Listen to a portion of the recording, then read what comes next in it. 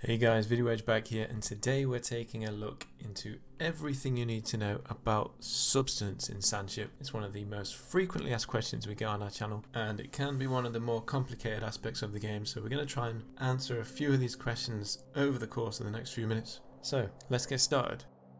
So the very first thing you need to know about substance is it underpins everything to do with Sandship. So every design you make, big or small, it's going to consume substance. Now it goes without saying, the bigger designs, the more complex designs are going to consume more substance than the smaller ones. We can see here at the top we've got a substance cap of 3000 and we want to try and keep that full so we've not got a deficit of substance, as that causes other problems, as we'll go on to in a short while.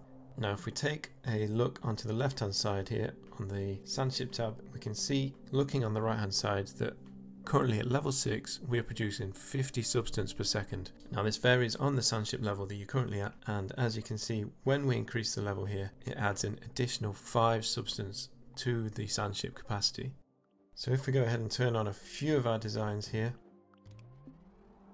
we can see on the right hand side that with those 2 factories activated we're consuming 193 substance per second, and because that's more than we're generating, we can see the substance cap at the top start to deplete down to 0. And the reason you want to avoid this hitting 0, it will reduce the efficiency of the factories and you'll start to produce less materials per second.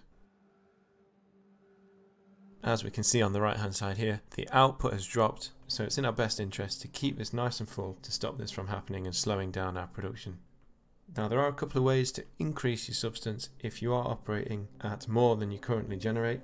The first one is to increase your Sandship level, as we've already discussed. The second is to put down these substance harvester buildings to add more substance to your total. Now these are found in the buildings tab and they cost 20k per building, so they're not exactly cheap, but they do play a vital role in keeping your Sandship running nice and smooth.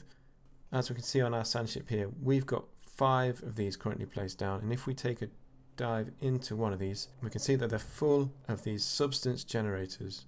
Now these are the things that are actually going to help you produce more substance. They cost 1500 each and you can have a maximum of 16 in each substance harvester.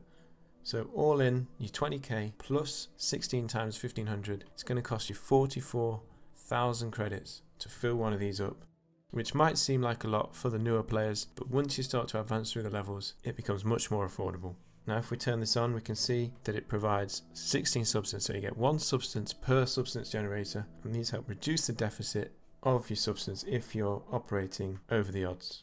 Now if we turn one of these factories off we can see that the substance on the right has gone down to 89.97. Now if we click on one of these substance generators here, don't worry if it says 0 out of 16 like ours do here. All that means is it's currently not in use and you're not requiring the extra capacity that that's providing. But if we turn on one of our factories again we can see that we're now using 12.72 out of the 16, so there's still a bit of capacity left in these for some more operations. So if you're interested in how much capacity you're currently using, you can see it on the right hand side. However, you can also go back to the Sandship tab and take a look into the top left corner. You can see on the usage bar, by turning on that one factory, we've still got an extra 10.26 substance left in reserve if we needed that for anything else. So obviously the more substance harvesters you place down with your substance generators, the more capacity you'll have, but it does compromise on space for other factories, so you've got to try and strike the right balance, guys. If you have too many you might not have enough space for the rest of your buildings, but if you have too less you might not be generating enough substance to keep them all running. So depending on what setups you're at, have a play around and see what works best for you.